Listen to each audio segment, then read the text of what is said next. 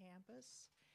And although I couldn't do an exact accounting, I'm just going to say that more than 100 writers have gone through our ranks. It might be 200, but because I can't say that for sure, I'm just going to say more than 100 in those 20 years. Because people come in, you know, stay for a couple years or stay a long time, as some of us. But, and then people go on to graduate school, people move, people publish, all kinds of things. But it's really a wonderful group. And as a facilitator, I just wanted to say I'm so pleased, proud, and just happy to be part of the group because it's very convivial, collegial. We share a lot of great ideas about writing and how to reach an audience and how to make things better. But we also have a lot of fun in our meetings. And we take in new people. I get emails every week, like 2 or 3 people asking if they can join, and people come and try it for a little bit. And then we have our mainstay group, many of whom you're going to hear tonight. Tonight we have a lot of novelists out there, and I think it's amazing. I think we've got about 6 or 7 of our membership are actually, you know, knee-deep in a novel, let's just say. So that's really exciting for us. And we'll just move forward, and we'll start with Susan Staggs. We're going to go through the program, and then we welcome you to join us afterwards for refreshments. Thank you.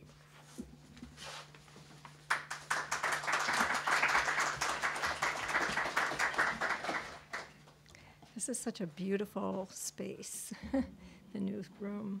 Yeah. So I'm going to be reading the first part of a short story, which is called Nuda.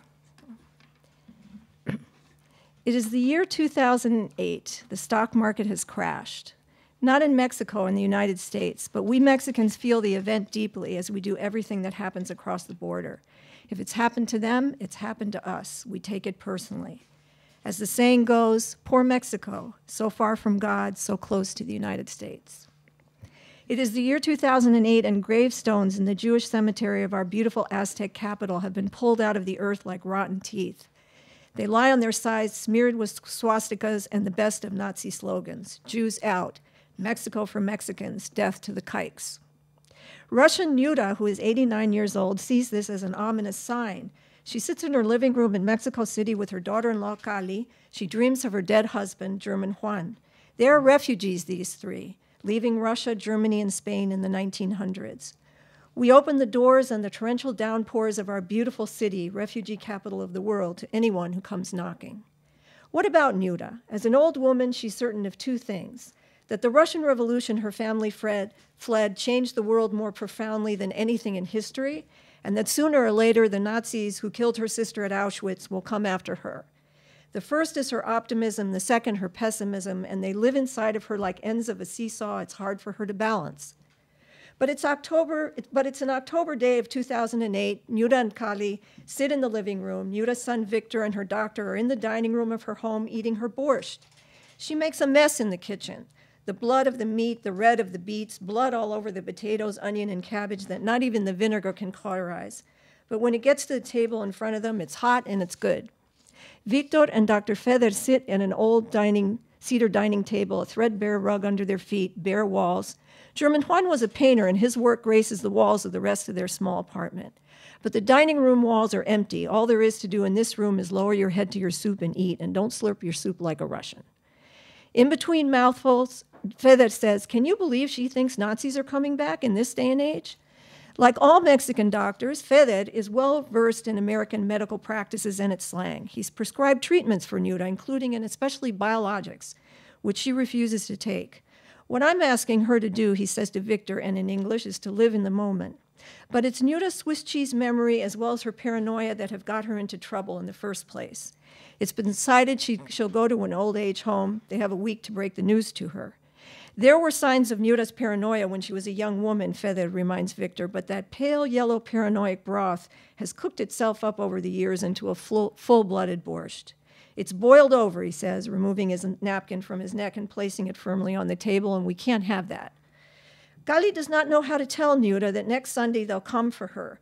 If only she had not talked so much about Zyklon B coming in through the windows, or let her voice tremble and her eyes fill with tears. It was too much for them. Nuda did not start out smelling the Zyklon B gas the Nazis used to kill her sister at Auschwitz, if that's how she died. No one knows for sure. She honed her skills for years on lesser chemicals, turpentine, household cleaners, fingernail polish, furniture polish, cat urine from the neighbor's apartment, which German Juan insisted could not possibly penetrate the wall into their home. German Juan's paints were banned, of course. He had to rent a little space in the garage of their apartment building as his studio. She railed at him for doubting her abilities. Women could smell better than men, and young women, especially on their periods, were little bitches. Bend down and smell this, she would ask any young woman she could coax into their apartment if she was confused about a smell. At the apogee of her skills, when she could detect the tiniest amount of Zyklon B, she was startled to discover that none of the young women could smell it. German Juan could not convince Nuda that it's normal for ovens to give off a little gas. No, she said, it doesn't smell like that. It smells like burnt almonds. It goes up the nose and breaches the butterfly bone at the gate of the grate, hissing. Don't you smell it? And it has a nutty aroma. It is a gas that deceives. You'd think it would smell acrid like lemons, like it wants to go straight into the blood and poison, but it doesn't. It's got a round edge to it, trying to please you just enough to make its way inside. He begged her to believe that the Zyklon B came to her in such tiny parts per million it could not possibly hurt her. She swallowed this at times, but then the gas began to waft into a window left open or sweep up the stairs of the building into their front door. Gali had many subterfuges to distract her from the smell of Zyklon B. Remember, old woman, when you covered the wall in German Juan's bedroom with X's, you said, "You've stolen my life, you bastard. Here's an X for every day I sacrificed to you." Nuda had no memory of such a thing, but as Gali began to tell it, she caught hold of a detail and began to paint around its edges. Her canvas was richer than Gali's. German Juan was her man, after all. When he was 65 years old, German Juan's life changed forever when a car jumped the curb and tore into his face and head, leaving no trace of a single olfactory nerve. He asked Feder if he could no longer be able to smell Nuda's borscht, the sour cream swimming in the sweet soup, or let his tongue relax in the eddies of chocolate pudding she brought to his table. It could not be, but so it was, in the universe of the second that the car swerved into him and the old bones in his now beautifully reconstructed face crushed inward. There was to be no smell ever, and no taste of food, since the taste is in the odor, no tingling anticipation of molecules wafting up his nose. These little packages of joy turned away from his face, disappointed. Why bother with German Juan? The greatest shock to him was the realization that there is a smell to every day, to a room, to a house, the world. He'd always thought only of the particular objects from which smells emanate, an orange, fresh paint, dog shit. He had never considered the canvas. The sudden absence was disorienting in a way he found hard to describe to people. He felt that he was forced to turn in on himself, but there wasn't anything for him to turn in on because he could no longer smell himself. He couldn't smell his nose, couldn't pinch it partly closed with his fingers and smell it, its unique mustiness, its private passage to his brain. It isn't like having a cold, Juan tells Nuda. It's a complete void, so absent, it is curling towards its opposite and may go so far as to find itself an anti-odor which may itself have an odor. Feder said there's no such thing. They debate the philosophy of the nose. German Juan holds that sensation is the crudest form of knowledge. If I cannot smell pussy, he says, I can know nothing. In his agony, he looks to dogs. He follows at a respectful distance a miniature schnauzer who lives in his neighborhood. The dog's owner allows his dog to stop whenever he wants to and sniff at whatever he wants. He does want. He wants to get down on his hands and knees and follow behind them, sniffing where the dog is sniffed. Would that Nuda would leash him and take him for a walk, but allow him all of his pleasures. The one food that was able to pierce the barrier of the zero of his olfactory nerve was the chile. Why the chile could penetrate, Feder did not know. Perhaps there is one piece of one nerve still tingling in the wind, responsive to the assault.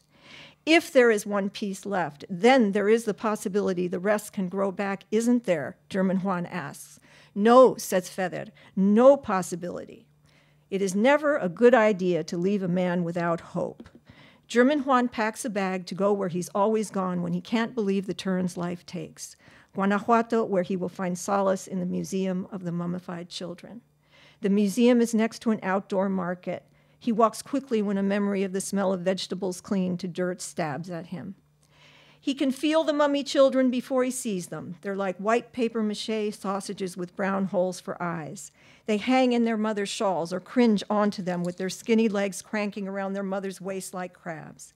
He stares at one of them until the child's eyes spoon open like moons. As always, some try to tell their story to museum visitors but are met with stony silence. German Juan listens. The children are astounded at their own deaths. They disbelieve it with the small, shocked holes of their mouths.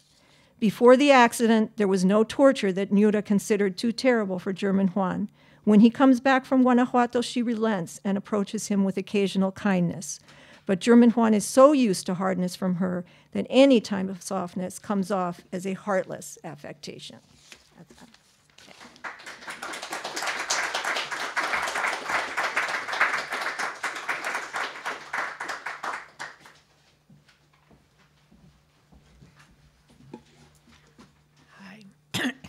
So I'm Llewellyn Fletcher, and I'm going to read a few poems. Kindness. Kindness is such a small thing, says my friend. So small you'd never miss it, except its absence is like watermelon without seeds. As if in the midst of God there were an invisible bell, ringing always so sweetly we feel it in sun warming our faces or cold air, forming halos for anyone to claim. When someone is kind to me, it affords me kindness for others, like a coin passed from hand to hand. If it were such a small thing, it would be simpler. If it were so small, would we recognize it as a long-lost friend, call out its name? This is Hot Tub Dialogues for Wendy, and the group helped me work on this week. And it's really prompted because I find that people talk to me in the hot tub. So anyway, and then there's lots of conversation in the hot tub if you've ever experienced this. It has an epigraph from Rilke. My blood is alive with many voices that tell me I am made of longing. Blasting bubbles, tender as baby mice. The near intimacy, it's nice. A man will talk, listen, ruddy fingers wagging. Golf game, masterclass, smarter than the rest. Beyond size 48 with air fills my swimsuit's chest. I float and swirl atop the froth, bumping berth, a log cast off. To the middle we appeal, spandex clad. Conversation streams afresh. Male tubbers anxious to explain their hurdles, exercise routines, the latest diet, gluten-free, non-GMO, probiotic, replaces organic. Try it. Women who sauna gossip are silent in the tub, out and in, wrinkly as clotted cream. Spa jets, white noise melds. Top 10 feet, spoken word, football slayers, a cappella accents, mejorjes, Zhuchao, Bast, finesse. Social misfit showing his butt. Not enough spaces for the rest to look away. We grin tenacious. A human soupy mix. Salt, no politics.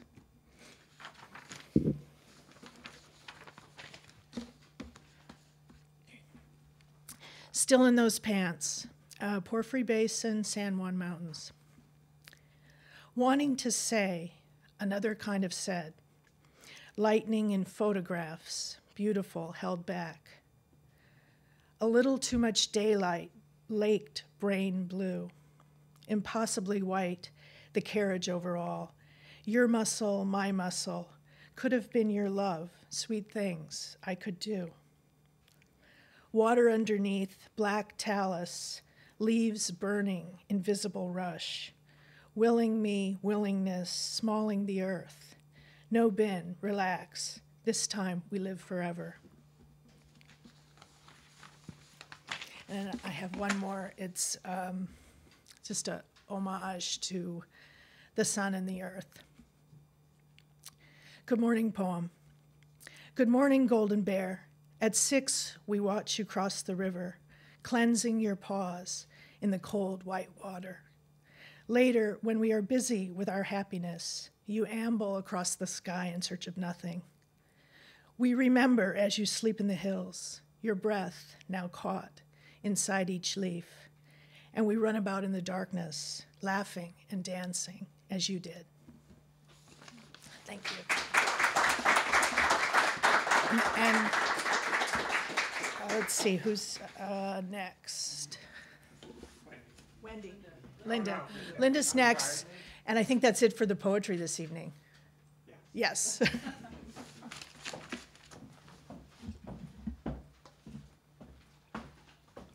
Thank you, Llewellyn. Thank you. Hi, I'm Linda White, and I'm one of those people who's been at Penn and Pencil for a really, really, really long time. And everything that Llewellyn said about the group is absolutely true. They're a wonderful group. If anyone here is looking to join a writing group, I highly recommend us. Okay, I'm going to read something that I was inspired by my commute every day. And for those of us who go to work on a regional rail line, there may be some things that sound familiar. It's called A Day in the Life, 2018.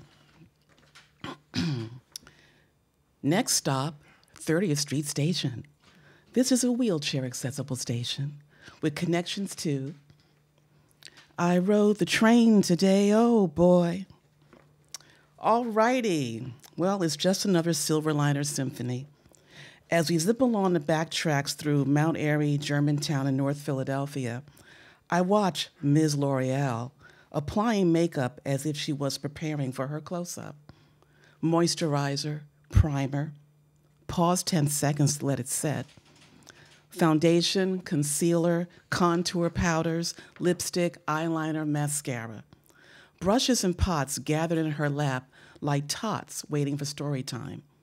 Fingers covered in cocoa, peanut, and smoke-colored paste. She went from blank face to Kim Kardashian face in 25 minutes.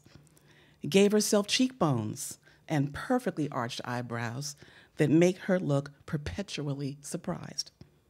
Another lady applied deodorant. I guess I should be grateful. I'm certainly more optimistic for her coworkers. I hope they show her the same courtesy. The new conductor, whose false eyelashes make her look like the love child of Bambi and RuPaul, marched down the aisle demanding, "All fares, please." The guy sitting next to me, whose breath smelled like cattle at 7:30 in the morning, he yawned and exhaled regularly. Yesterday, I was on a train that was pulling out of the station when a woman came charging down the platform, hysterically screaming, "No!" and banging on the side of the train. Next stop, nervous breakdown. The train stopped, and a bored-looking conductor opened the door for her. Rush hour trains are always crowded, but the quiet car is always quiet, except when it's not. Occasionally, someone boards with a giant coffee carrier, yapping on a cell phone about how hungover she is, or how much she hates Drusilla, that lazy-ass coworker who broke 3 beakers while she was setting up the lab yesterday. Sometimes, someone whose music leaks from their earbuds sits next to me. It sounds like muffled cries for help are coming from their hat. I can relate. Okay, now I'm at the office. What madness awaits that great doombuckle of taxpayer money that I call my job? Who's going to harass who today? Will it be the insecure deputy director who stomps around in shoed high heels and greets everybody with chummy cliches before she throws them under the bus? Will it be the inept deputy who changed his title to Il Duce? Will it be the lumpy turd who just told one of the women who reports to him that she was wearing fuck-me boots? Rumors are that he lives out of his 10-year-old Lexus sedan. Maybe it'll be the crinkly old crone who has a penchant for belittling people she doesn't see as her equals. Basically, black and brown women.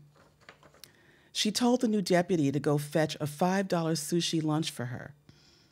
Remember the dude she used to ask to find her company car because she forgot where she parked it? He eventually got fired. Who's going to lose their shit today? Will it be the executive assistant whose ear-splitting screams of, "They all hate me," routinely pierced the soundtrack of clicking keys and the hum of the microwave?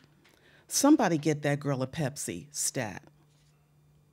I'll probably hear the resident Kelly Bundy rant.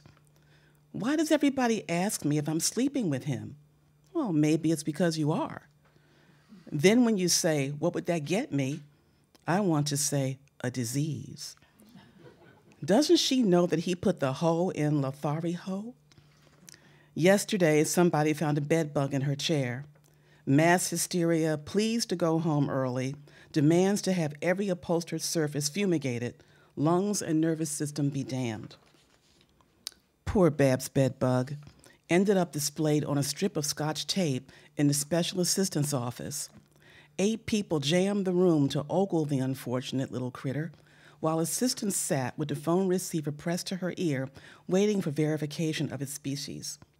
One colleague came in to draw a circle around it, kind of like the chalk mark drawn around the corpse on Law and Order. Made some folks itchy, made others want to take a shower. So what's the jackpot for Mega Millions this week? 8 hours later, my day is done. No lives lost, no money wasted. 2 items ticked off the to-do list, 4 more added. Coworkers found joy in a platter of room temperature cold cuts and potato salad left over from a meeting. Thoughtful questions from coworkers. How come there are no cookies on that other tray? Did you smell it first? Contented coos from those who got an extra pickle. I'm on my way home on the 521 that arrived at 528. I'm on the quiet car again, sitting behind an overworked young mother with a chatty toddler. Mom keeps her eyes glued to the iPhone that she has in a white-knuckled grip. She's got to feel the daggers from the eyes of other passengers who just want to take a nap before they get home. Ms. L'Oreal's morning face has shifted with the stress of the day. One eyebrow has disappeared. And her carefully contoured cheekbones have migrated to her south to her jawline. The evening conductor announces in a gravelly voice that no one can use transit passes during rush hour. Sounds like he'll bounce you off the train in the middle of a barren field if you even think about scamming him. All the morning wet heads are dry, brushed out, pinned up. Soft pretzels take the place of ginormous coffee carriers. Smudges of mustard on fingers and cheeks. Breaths smell like spicy brown. Waiting to board. Everyone has their star on the floor, and they hit the mark while they wait. Feet firm, exerting the only control they had all day, where they sit for the ride home. Some days I feel like I was running against the wind, worn down, deflated, scared. But I find the courage to keep going. Sometimes I gotta dig deep. Pushing against a pushback, the wait your turn, not qualified.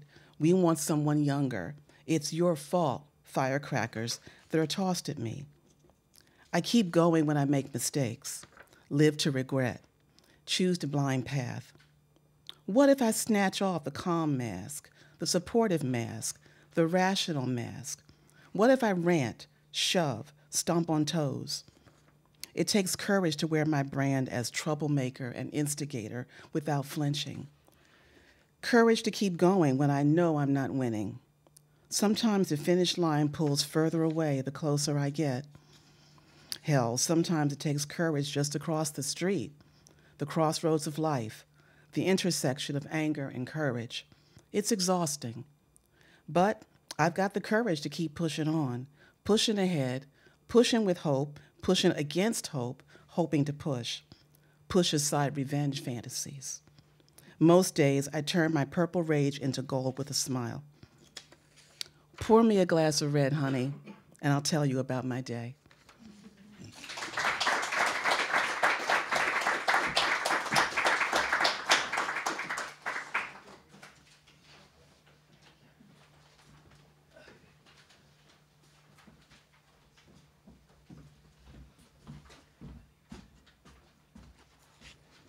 Hi, my name is Wendy Washburn, and I'm working on a young adult novel called Thunderbird Field Book.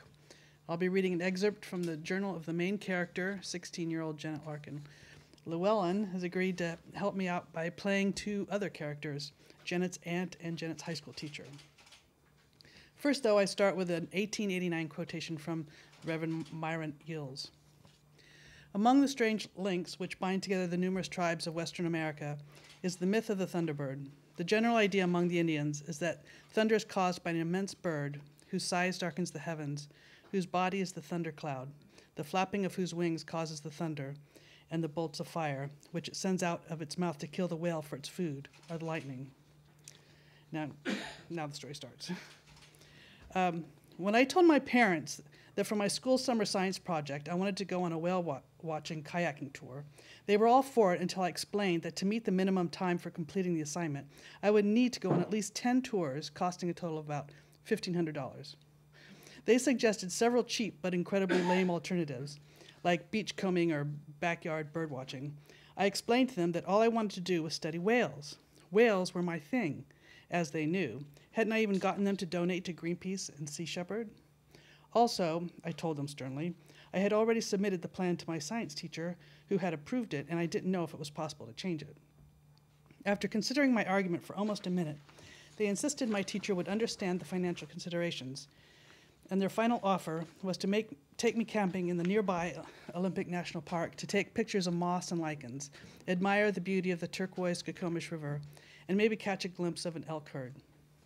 As we have camped there almost every summer of my life, I politely refused by slamming the front door and biking to my great-aunt Nina's dark brown California bungalow, where I intended to spend the evening complaining about them, a sport that Nina always enjoys.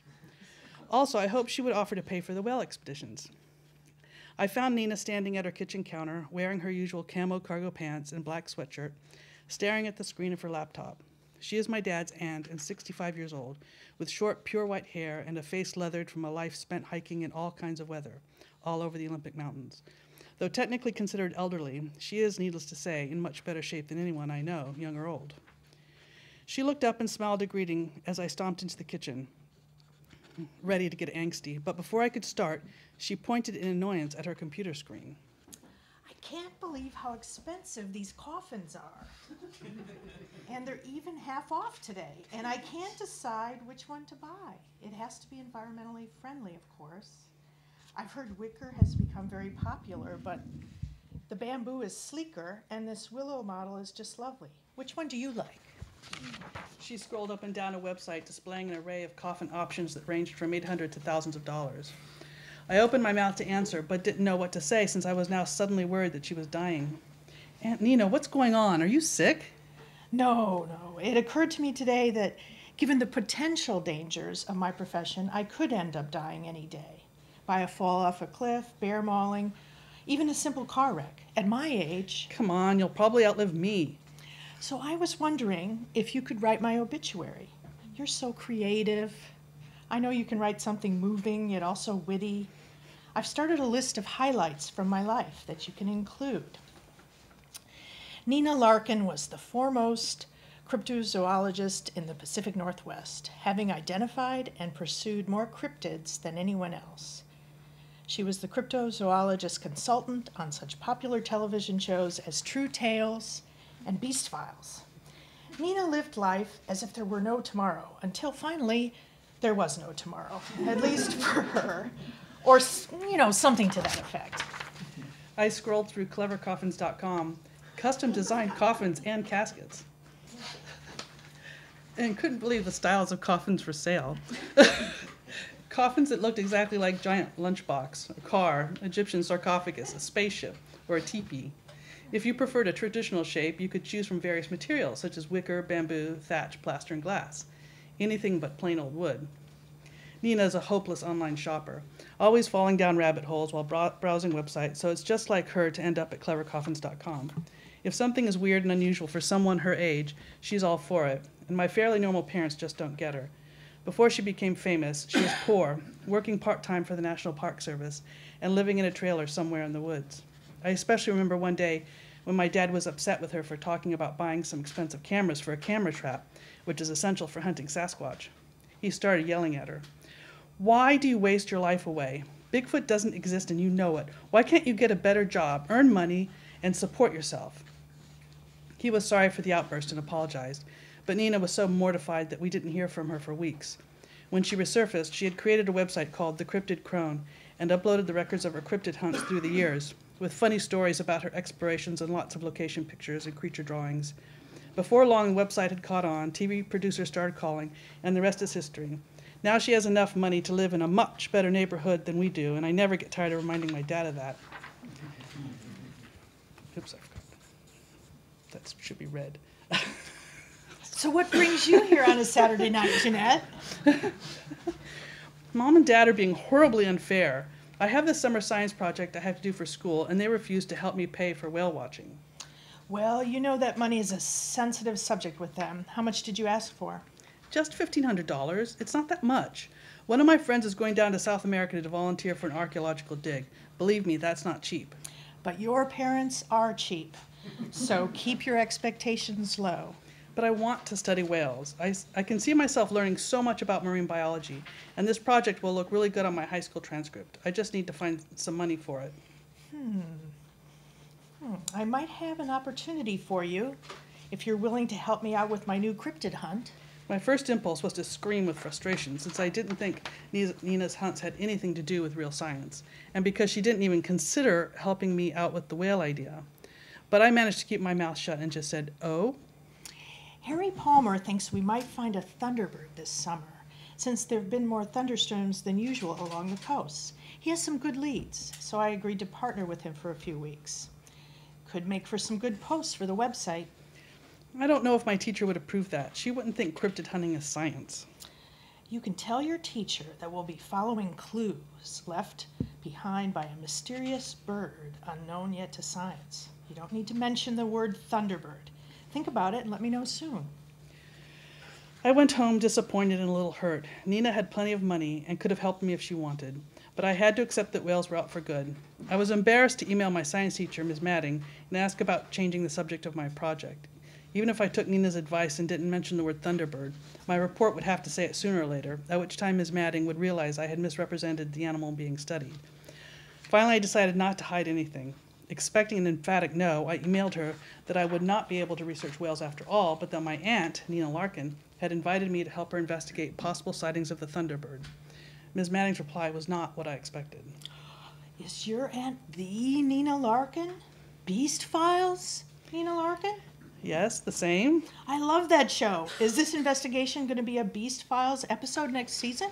I don't know. Maybe if we find evidence of anything, but I'll definitely let you know. So my project idea is okay? Oh, yes, of course. I was so surprised at that answer that I wondered if she understood what I was asking. So I said, but the Thunderbird is just a Native American legend. How can a science project be about a myth? Just make sure to put sciencey stuff in your field notes. You know, observations and drawings of plants and animals you come across, that sort of thing. The science project is supposed to be fun, so don't worry about it. And please do keep me updated. Good luck. Geez, famous TV personalities make even science teachers weak at the knees.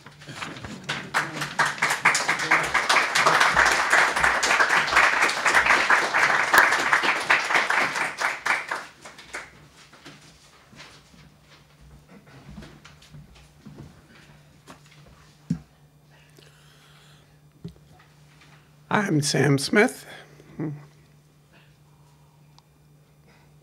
The name of this story is Punctuated Equilibrium. Candace carefully closed the door behind her. Alan kept his head down, intent on his laptop at the kitchen table. Once, she would have wanted to pet his shaggy head as she walked past. But two writers in one small apartment had to obey rules. One of the most important, don't be a distraction. She passed from the kitchen into the other room, which served as their bedroom, their living room, and her office. On her desk chair was a stack of papers she hadn't put there. She picked it up. Alan had printed out her latest chapter. His red scratchings were everywhere on the page. Candace ricocheted back to the kitchen table. She stood next to Alan, who continued to ignore her. She flung the stack of paper on his MacBook, and it cascaded onto the table, his lap the floor. Hey, Alan said, looking up.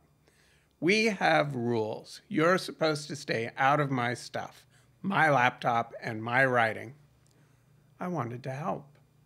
I don't want your help. Don't you want it to be better? Don't you mean more like you? Alan was silent, still staring. Oh, fuck you, Candace said. You're not a better writer than me. Your characters talk in semicolons. Alan said, you may not know people that talk in semicolons. He smirked. Semicolon, however, comma, I do, period. It occurred to Candace that she would have to step back if she wanted to hit him really hard. Instead, she said, I'm breaking up with you. Alan's eyes widened. You're breaking up with me over grammar? No, I'm breaking up with you because you think I'm breaking up with you over grammar. Candace spun on her heel. She thought, I will not flounce. I will not flounce.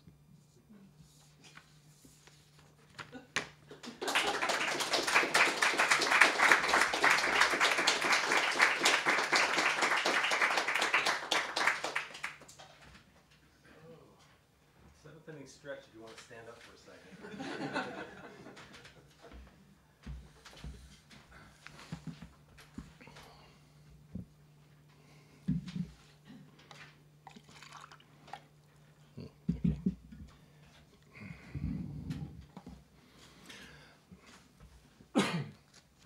So I'm working on a novel, and I'm going to read the last half of one of the chapters, and I'll try to do a little introduction here before I get started. My name's Curtis Embry. The name of the novel is Jam. So the narrator of this story is a guy named Jim, and he's kind of a contradiction. He's a Hollywood agent, and he's a nice guy. He met a girl in college and became her manager. They got married, and she is now the #1 at the box office. She's kind of the it girl of the day, and her name is Jam. And she divorced him 3 years ago. As we start the story, it's 2003, and Jim has negotiated a big movie deal for a high school dropout named Billy. Billy's about to become the next James Dean. They're both in Jim's Cadillac convertible when he gets a call on the car's phone. It's Jam. She tells him that she needs him now, and then she gives a gasp of pain and hangs up. Our heroic duo races off to Jam's house in the Hollywood Hills, determined to rescue the princess. And so this is where we pick up the story. The wrought iron gate that blocks the entry to Hidalgo Ranch is itself nearly blocked by a small herd of Chevy Malibus and Toyota Camrys. A bored LAPD traffic officer keeps the way clear. The paparazzi had arrived a few months ago on the day after Jam disappeared from sight. She had locked herself away, and everyone out front knew they'd lose their jobs if they weren't there when she broke her silence. It wasn't supposed to be a long wait. Jam wasn't a recluse. But months had passed, and the reporters had created their own sleepy little community out front. But they stir as we tear up. They recognize my car. As we pull up to the gate, cameras click and questions fill the air. It's Billy's first exposure to his new public life. He welcomes it with a gutsy, "Fuck off!" That's the start of many happy exchanges he will have with the press during his career. I'm sorry I hadn't raised the car's convertible top. At the front gate is a keypad lock. I punch in the familiar code, my hands shaking. The gate opens, and with a squeal of tires, we shoot through. The reporters know to stay behind the magic line. It could get them arrested for trespassing in this neighborhood, and their rivals would gleefully supply photographic evidence. The Hidalgo homestead is a massive adobe structure with a red clay tile roof. A trim young Latina is waiting for us in the driveway. She's dressed in a tailored gray suit over a classic white Oxford shirt with a bright red scarf tied at her neck. In spite of what must be going on inside, she's amazingly cool and efficient. Unlike me, I'm a nervous wreck. "Jim, good to finally meet you. My name is Maria. Please follow me quickly. Jam is calling for no one but you." We head through the house and out the back, across an enclosed courtyard and through a wide gate in the back wall. We follow a brick path that leads to the guest house. For all the elegance of the main house, when Jam has a difficult time, she prefers this quiet hideaway. But right now, the guest house is a busy place. An older man and a strong middle-aged woman turn to us as we enter, and they're both dressed in hospital scrubs. The house has been redecorated since I'd seen it last.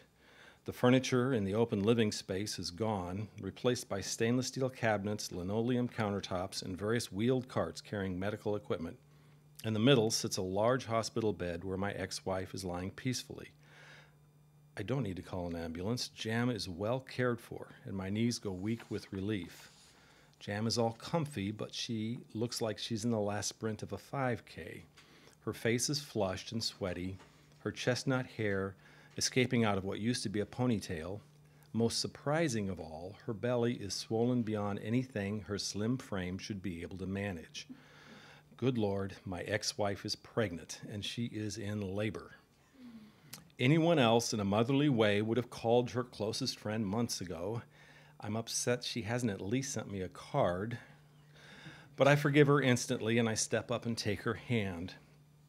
She's wearing a tie-dyed hospital gown.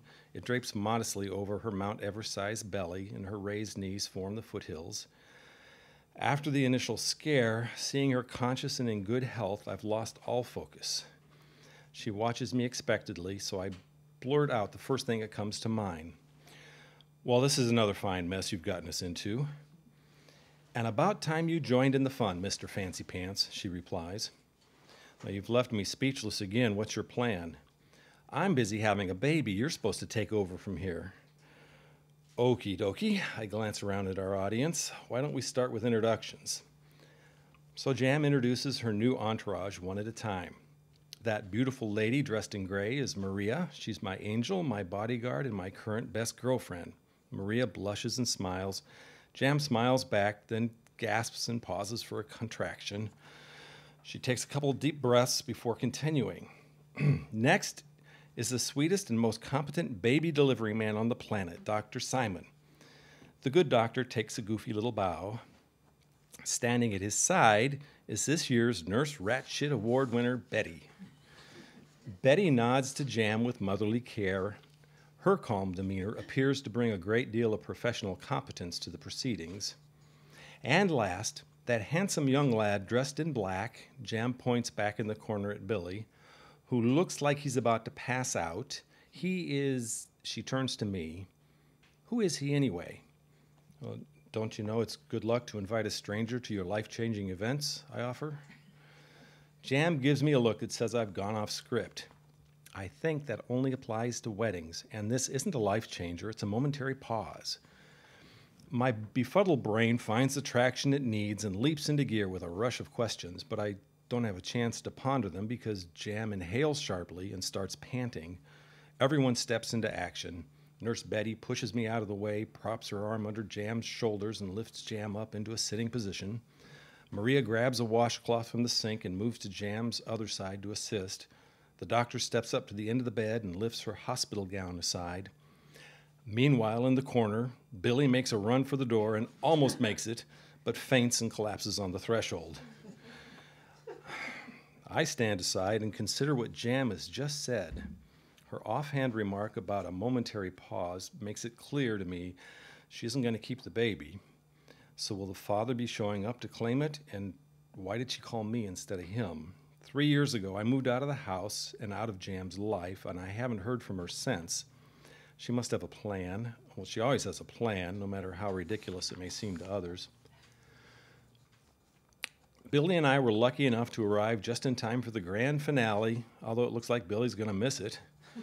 I focus on Jam's face, which is now bright red, her features compressed in concentration. She takes 3 last deep breaths, opens her eyes, and relaxes into Betty's arm. The doctor gives an excited yip, and the sound of a baby's cry catches everyone's attention. A reverent stillness fills the room. I've experienced something like this only once before, and that other time, Jam was on location in Europe for her second picture, The Lost Souls. I was along for moral support. It's a heist story about stealing the Hungarian crown jewels. Jam's character is a master thief and a loner, but she falls in love with the reigning monarch's son, Prince Charming somebody. The production was filming exteriors on a warm summer night in Budapest. The Hungarian movie crew and all their cables, lights, and cameras and trailers had commandeered the side entrance to St. Stephen's Basilica, a classic European cathedral in the center of town. It was a typical film shoot dragging on past 11 p.m., the entire cast and crew exhausted because we'd all started the day at 4:30 that morning. Now, at a shoot, there's always more time between takes than you could imagine. One day's work might produce just a few minutes of actual film. We'd reached a lull where the Key Grips crew got busy resetting lights for the next camera angle. Jam slipped up to me, grabbed my hand, and pulled me away. She gave me a mischievous look as we headed out of the lights toward the back of the cathedral. I knew what she had in mind, or at least I hoped I did. A small giggle and a quick kiss on the cheek from Jam confirmed it. Feeling punchy from the long night, I giggled too. When we turned the back corner, we found an open door with a warm glow of candlelight pouring out. We stepped inside, and our giggles were swallowed up by a rich, deep quiet. A short vestibule opened into a small chapel. It wasn't the massive grandeur of the main sanctuary out front, but instead, it was a simple place where a half a dozen priests were singing the doxology for midnight mass. We stood still, engulfed in a peace that was filled with life. And at the Hidalgo guest house, I'm feeling the same sense of the eternal I experienced at St. Stephen's. Nurse Betty holds up the red-faced bundle for everyone to see. She's a girl. She turns to give the baby to Jam, but Jam looks at me. You take her. And just like that, I became a father.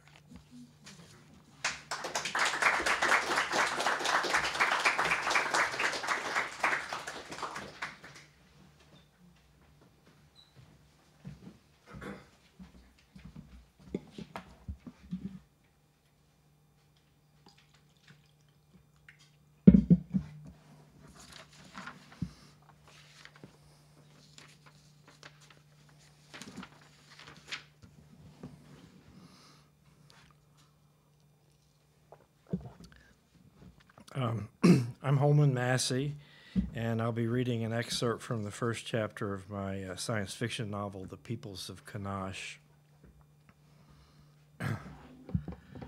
The crew of the shuttle Aurora had headed to happy hour at Circle's End after a successful test flight earlier in the week, followed by days of grueling debriefing. Today they had finally been able to take off work at 1700 hours and headed to happy hour at the Circle's End bar and cafe not far from COPEC headquarters on the starship Beagle. "Last round's on me," shouted Yannick Bardot, the ship's operations officer. "This one's to Lady Luck. May she shine her light on us." "This is a bar, not a casino." "Who gave you the last round?" shouted Carl Mason, the mission's exobiologist, good-naturedly. "I'll toast to science, engineering, and the able bodies and fertile minds." "Fertile minds," shouted Bordeaux gleefully. "This is a bar, not a growth chamber, Carr," teased Audrey Hafez, the mission's geologist, with a smile. The others were laughing, and she pinged him with a mental note, "silly," via Neuronet to reassure him. In the unruly den of the bar, Marson hardly noticed her ping. "Well, here's to human fertility, then, mental or otherwise, especially otherwise," shouted Bordeaux with a flourish, raising his glass. "You should talk," laughed co-pilot Jorge Mbono. "I bet my GoDaddies," countered Bordeaux with a mock defensiveness. Bordeaux was a confirmed bachelor, but he had made his contribution to the genetic diversity of the colony by donating to the sperm bank. "It's the other more ancillary benefits of fertility I was thinking about," he added wryly. Mbono laughed and shot back, "Careful, there's family types among us." "Well, see no evil, hear no evil. Whatever," said Bordeaux, raising his empty shot glass. "Barkeep, whatever they're all having, another round on me."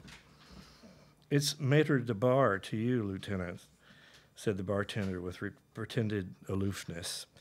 I'm ops. Bordeaux's rejoinder was interrupted by a stifled burp.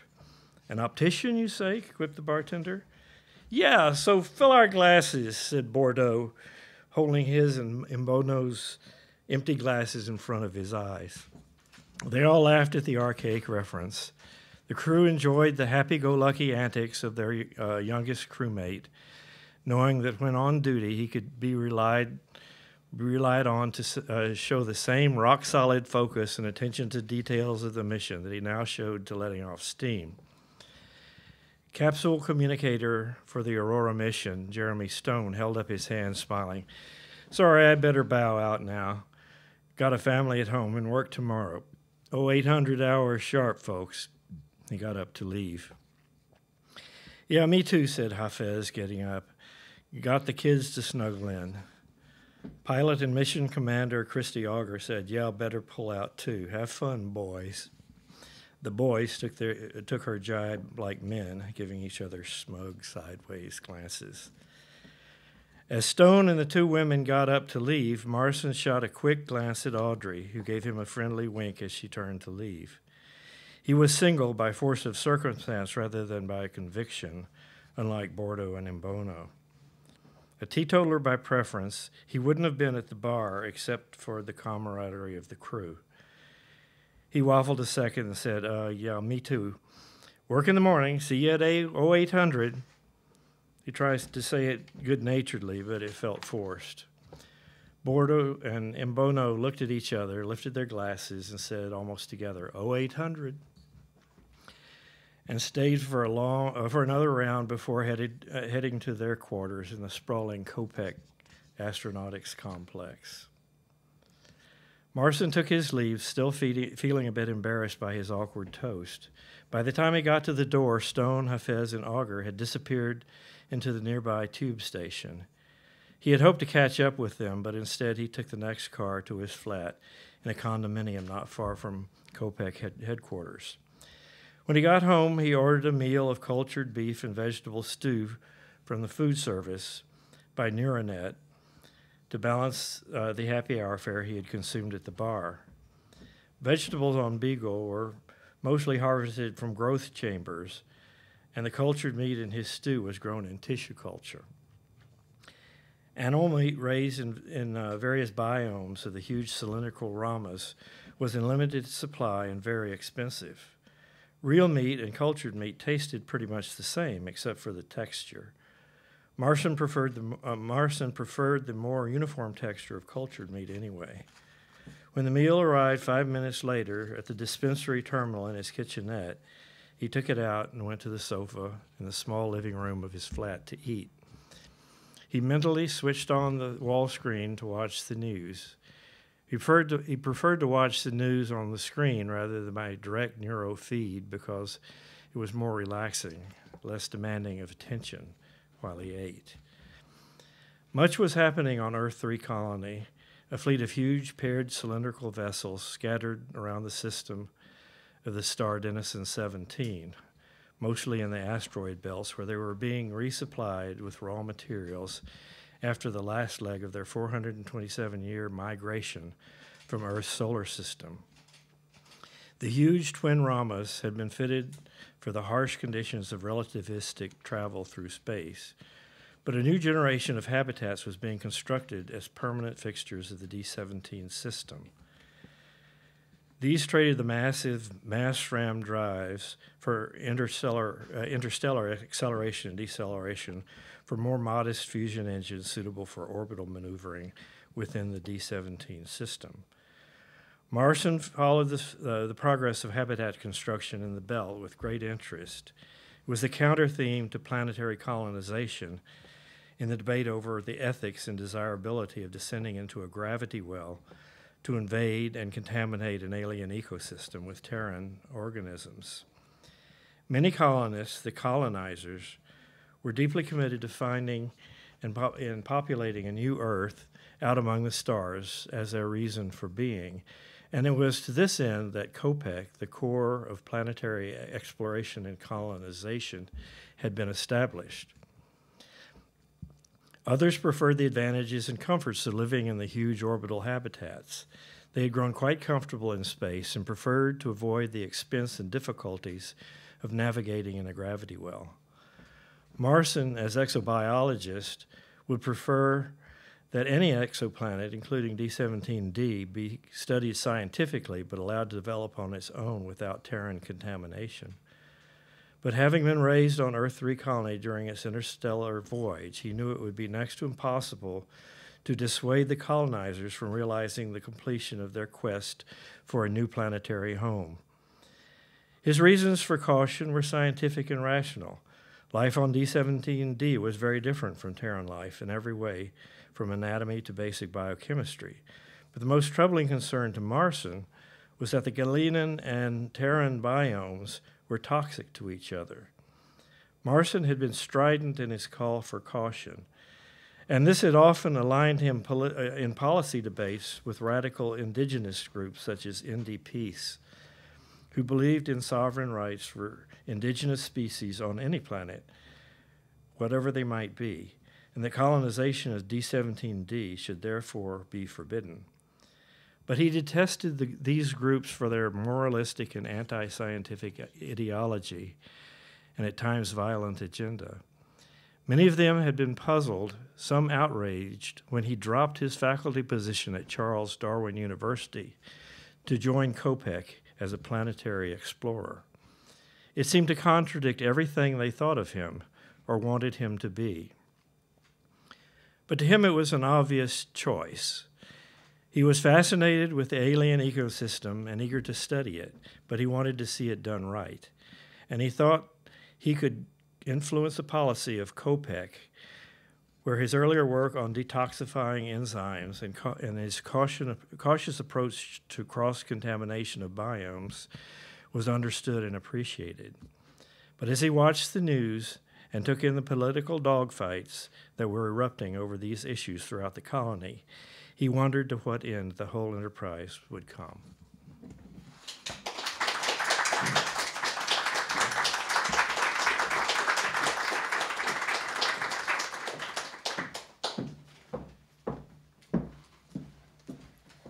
Hello, my name is Stephanie Kent, and I have a short story to read. And as luck would have it, the story is about my son, and he doesn't know the content of the story, and he called me right before I was coming. And I told him that it was streaming live, so it's possible. Nick, if you're watching, I hope you're happy. So the story is called The Rabbit Who Thought He Was a Dragon. Will I ever tell him what I did? What will be his reaction? Would the truth change the trajectory of his life? Did it have any impact? What would have been different? What would be different now? Is the truth what he needs now for a course correction, for a full rounding of his development? I do think that someday I'll tell him, maybe one day when he has children of his own, maybe tonight. There may be some moment when it will be the perfect time. It will make things come together in his life or make everything fall apart. Once he knows, he could lose all his confidence and see his entire life and self-perception as being based on a lie. Or he would see that he is the rabbit who thought he was a dragon and became both. I should tell the tale from the beginning. It was winter, it was a bitter night, and everyone was bundled up so tight that the little ones were more like bags of laundry. Red-cheeked and excited, the family was out for an evening at a Chinese New Year celebration. The oldest brother was in charge, telling his younger sibling all about the things they were seeing and doing, even though it was clear he had never been to Chinatown and really had no idea what he was talking about. Yet he spoke with such authority to the small, wide-eyed, brown-haired little boy that there was no question his words were not only truth but wisdom shared. The older boy had a nerdy, uptight manner about him, self-assured and smart-looking, wearing his clothes just a little bit too tucked in. The younger boy, about 6 or 7, had a sweet, handsome, but nervous face with dark brown eyes, snappy dimples when he smiled, but that was rare. He had a scared, hesitant expression on his face that didn't seem to leave. The other 2 children, also boys, were babies, a squirmy toddler in arms and another, an infant, asleep in the car seat, and toted around like a package. Mother and father were preoccupied with the smaller ones so much of the companionships that the 2 older boys had was with each other. It was clear who was in charge. The mother and father engaged with the two older boys on the periphery, listening in on their conversations and sending each other knowing looks like, good grief, is Nicky really buying all of this? Once in a while, a correction would be made, something like, that's really not the case. Or, hey, let Nicky do it himself, it's okay.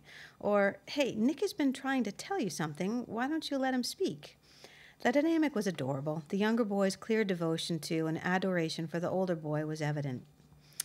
They were all excited to sit at a large round table covered with a deep red cloth.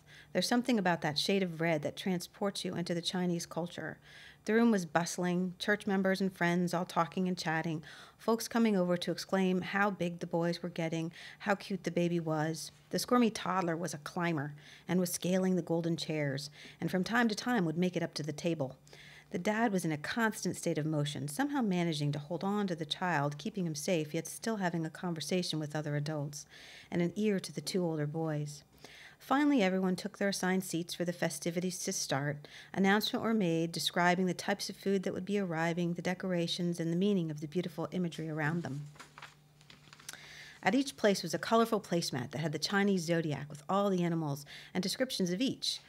On the side and bottom of the symbols in very small print was how to determine which animal you were. The mom carefully looked over the chart and determined the father's symbol. A tiger. Oh my. Then she carefully did the same for the oldest boy's symbol, a bull. Very powerful. And as she described each animal, they seemed to reflect each of the personalities so well. All very manly. Dad and the oldest boy seemed proud. Mom then carefully looked over the chart, looking for Nicky's symbol. Without even a pause, a decision was made. A fast reader, she skimmed the descriptions, the dates, what it could mean, and in the blink of an eye, the decision was made for all time. The younger boy's symbol was on the cusp of both the dragon and the rabbit. If he had been born just a few hours earlier, he would squarely be on a day that would have made him a dragon. But alas, he was a rabbit. However, she decided differently. Without a pause, she declared, Nick, you are a white metal dragon. Wow. Oh my goodness, that's the most powerful of the symbols. The entire table seemed to pause, looking at this small, scrawny little guy who followed his brother around with a nervous look on his face. Okay, if that's what it is, then that's what it is, seemed to be the sentiment. Nick was stunned, but pleased. He looked at his older brother as if for confirmation, but did not receive it, just a shrug. In the back of her mind, she thought, will there be a day of reckoning?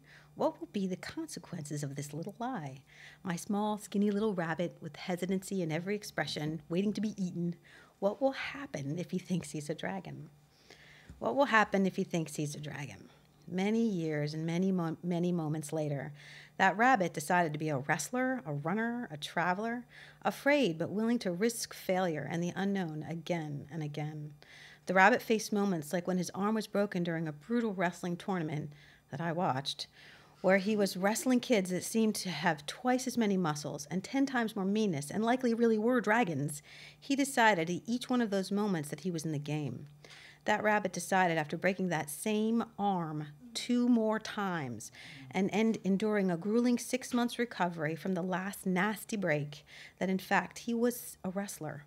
And he healed and came out of his cast for the 3rd time, and the bolts were removed from his bones.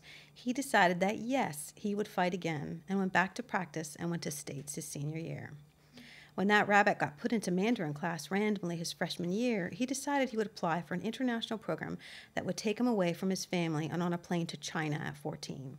He decided he had wings. When that rabbit decided to go back to China the following summer, he was told there was one thing the students could not, absolutely not do. For health reasons, legal reasons, based on age restrictions, and to be in line with the program policy, under no circumstances could you even think about getting a tattoo. That rabbit took himself off the next day to a tattoo parlor and got what? A dragon tattooed on his hip. The day after that, 3 other teens in the program also got tattoos. The rabbit was not asked to return the following summer. His junior year, that little rabbit decided he would run for cross country. When he got a stress fracture because his bones were not quite strong enough to handle the pace and mileage he was putting on his body, he continued running, doing the excruciating stretching and exercises to counter the fracture. He placed 1 spot away from going to States. The rabbit That rabbit, the summer after he graduated high school, applied for and won a scholarship to travel across 3 Chinese provinces on what? The Dragon Trip. Of course, he was on his own at 18, speaking fluent Chinese and making his way across rural China to meet up with his group. Maybe there'd be some other dragons he would meet. That rabbit had become a dragon, a thick-skinned, enormous, scaly, brown, muscly dragon with talons and wings and strangely long ears and a slightly twitchy nose. Once in a while, that look, scared and hesitant, appears on the dragon's face when he's troubled or sad.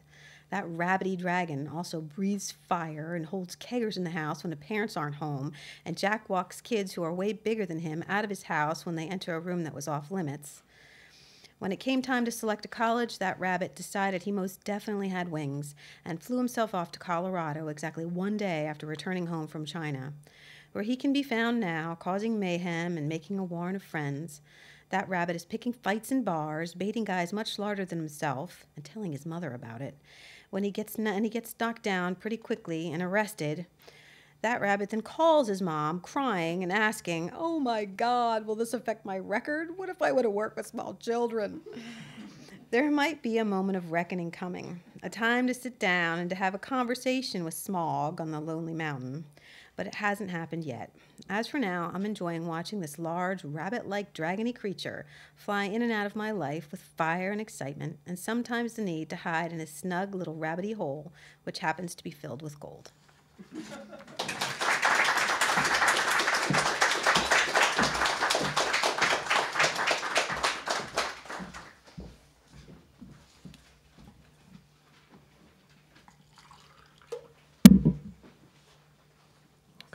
So my name's Matt. I'm going to be reading from a fantasy novel that I've been working on called Awakening, and I'll be introducing everyone to a character named Patrick.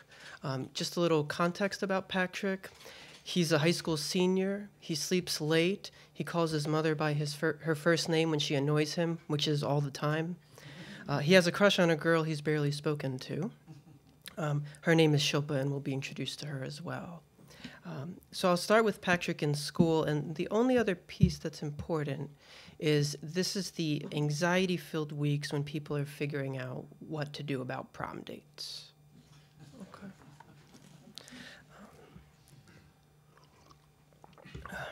The walls in the classroom were bare of decorations. No maps, no periodic table, no musical instruments. It was neutral, empty of any personality. The teacher, who had dominion over this space when Patrick had study hall, was sandy-haired and tall. He rarely said much of anything, insisting on dutiful silence to fill his study hall. This is not to say he was impolite, but rather clear on the purpose of what study hall was designed for. He graded papers and frequently ate his lunch. Today, he was eating pretzels. The snap of the pretzel was distracting, but eventually it blended in with the shuffling of papers and exasperated exhales of bored and tired students. Patrick sat in the front row. Today, he did not have anything to work on. In these instances, there were 2 prohibitions. One could not listen to music, no matter how softly, nor whisper to a friend. One could read a book for pleasure or practice future assignments. One could also nap. Patrick dozed and periodically would jolt awake. It felt unnatural to sleep in class, and he was concerned he could be caught for doing something wrong. When he would jolt awake, the teacher would look up and smile at him, his brown eyes twinkling. Patrick awoke to a pounding as fists thudded against the plastic desk. He rubbed his eyes and shook the sleep from his head. The teacher stood above him, his face pale, his hands grabbing at his throat. Other students gasped and yelled, "Someone help him. We should call the nurse." And, "Fuck, he's choking." Patrick sat still as terror rose inside of him. Oh, shit. Shit. Someone needs to do the Heimlich. Shit, who knows how to do that?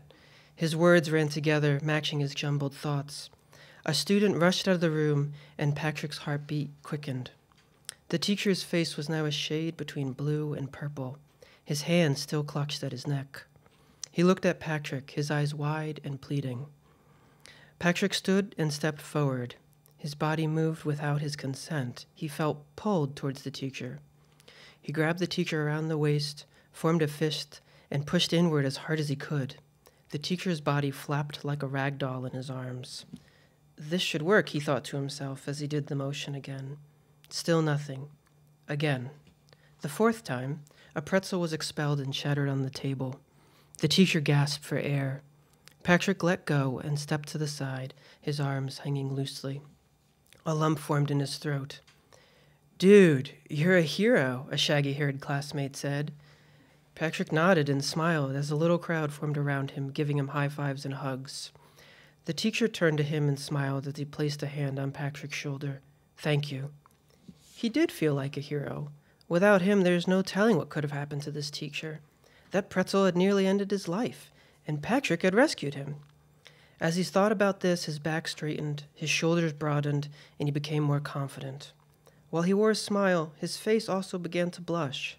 He did handle this situation well, but that didn't make him special. Anyone would have tried to save the teacher. He shuffled his feet as he rubbed his shaking hands along his jeans. We're going to move ahead just a little bit further in the day now. "Hi," he said, all of his awkwardness dripping out of him. He smiled at her, his blush blossoming on his face, down his neck, and likely on his chest, but his thin shirt obscured this. He had wanted to talk to her for weeks, and here she was, alone in the hallway after he had saved a man's life. "My friend told me what happened in study hall. Mr. Larson is lucky you were there," she said, smiling her warm smile. Nervousness arose in his chest. To calm himself, he looked at his new shoes, remembered his heroic actions with his teacher, and recognized that if he did not ask Shilpa to prom now, he would never do so. Oddly, asking evoked more fear than his teacher struggling for breath. Patrick exhaled as he thought, "Be cool, things are only awkward if I make it awkward." "So you're thinking about going to prom?" he said. Her smile thinned and her eyes sparkled. "Definitely, but I don't have a date yet. What about you?" Patrick's heart sprang into his throat. I'm going to. I bought my ticket early, but yeah, same thing." His face flushed, his palms sweated. "I just saved someone's life. Why is this harder?" he thought. She smiled at him. "What about us going together? I know we don't know each other, but we could hang out before then, to decrease the awkwardness." Relief. Patrick nodded. "Yeah, that sounds cool. It would be good for pictures, and we should get to know each other better. I feel bad we haven't talked even with our lockers so close. You seem pretty cool." She smiled and spoke. "I can pick you up if that's cool. I don't want to take a limo. I drive a black SUV," and her cheeks darkened slightly as she looked down at the floor. "Sorry, it's just embarrassing. I love reindeer, like a lot, so I keep the reindeer antlers people get for their cars for Christmas time on year-round. I know it's weird." It was weird. It was also endearing. He smiled. "Cool, let's exchange numbers, and I'll text you my address. Then I'll see you then. Well, I'll see you tomorrow at the locker, but yeah, you know what I mean." His own blush returned, a telltale pink, as he took his phone back from her and said goodbye. As he walked to the bus, he was sure this would be the happiest day of his life. First, he had saved someone's life, and then he had the courage to ask Shilpa to the prom. Technically, she had asked him, but he was about to before she interrupted him. Maybe he wasn't as much of a coward as he feared. Maybe he could accomplish all of the things he dreamed of. It was strange to him how he was calmer when saving his teacher than when asking a girl to prom. Talking to Shilpa, his heart raced and he felt speechless. "Don't think too much about it. It's a great day. Just enjoy it," he thought to himself. As he settled into his seat on the bus, it started down the road. He looked out the window, and to the left, a canary blue minivan sped down the road. The bus stopped at the intersection, and then the light changed. The van did not slow. Patrick heard the bus driver mutter, "He better slow down." A black SUV with reindeer antlers on the roof turned left and entered the intersection. The blue van honked and swerved, hitting the SUV in the rear. The sounds of the accident were loud, the thunk of the impact, the screeching tires. The van struck another car and stopped. The SUV flipped, rolling completely around before striking the guardrail. It teetered and then tipped over the guardrail and disappeared down the embankment. "Shilpa!" Patrick rushed off the bus and sprinted towards the hill. As he arrived at the bent guardrail pushed low to the ground, he peered down the hill as the SUV continued to roll. A crowd joined him. All eyes were riveted on the rolling, crushed SUV. "Wow, that does not look good," someone said. Another person screamed that someone needed to call 911. Several voices began phone calls, all harried, all told about the disaster. Some of the adult men devised a plan to traverse the embankment, to help the victim, to help Shilpa. Wordlessly, Patrick stepped over the guardrail and began moving down the hill. He needed to make sure she was okay. As he moved downward, the images of a path of destruction passed by. Small trees snapped, indentations in the earth, displaced rocks strewn about. Solely focused on getting to the SUV, he paid little attention to these details. He found the reindeer antlers on the hill, picked them up, and kept moving. "She'll want to have these," he said aloud to no one. He clung to them as he clung to his hope that she was okay. The hill was steep, but he traversed it without any falls or slips. The SUV lay on its wheels next to a large tree which had finally stopped the terrible descent. All sides of the vehicle pushed inward, creating a misshapen box that reminded Patrick of his broken refrigerator. Fear bubbled inside of him, and involuntarily he made a noise. Pushing his feelings down, he moved towards the front of the SUV. The windshield was shattered, most of the glass inside the car. Shilpa's body slumped back against the seat. She was so far away. Patrick blinked, and she was much closer, her dark hair in front of her face. She looked battered and unconscious. He jumped backward when her hand moved upward, waving to him. She collapsed onto the steering wheel, her hand pushed against the still inflated side airbag, leaving a handprint of soft red, except for the bolder imprint of her ring finger. He was at the caved-in driver's door. His heart raced. He bent down and tugged on the door handle. It did not budge. He closed his eyes, an anger rising inside of him. He planted his feet and pulled as hard as he could on the handle. He stared into the car, the opaque airbag all that he could see. His arms shook as he strained, his back arching, pulling harder. He had to rescue her. The door crunched.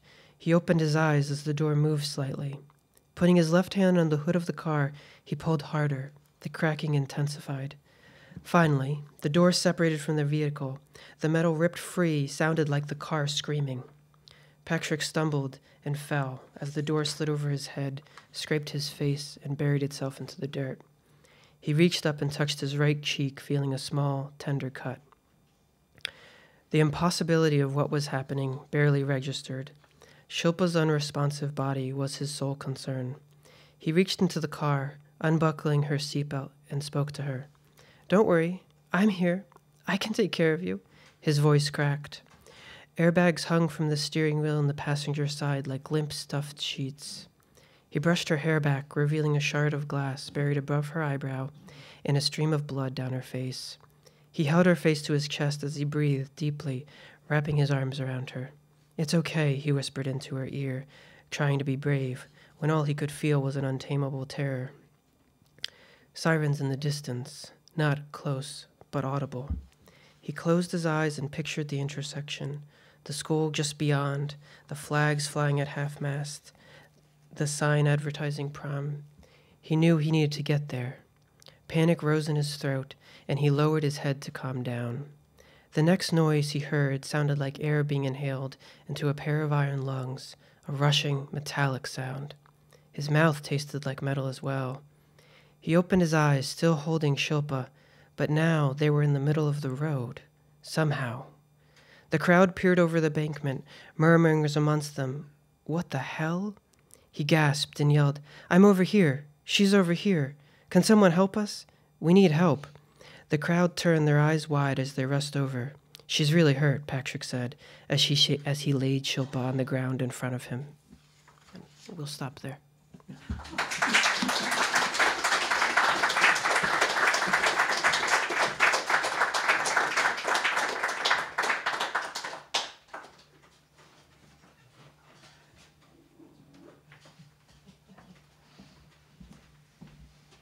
Thank you so much, everybody, and please join us for refreshments and conversation.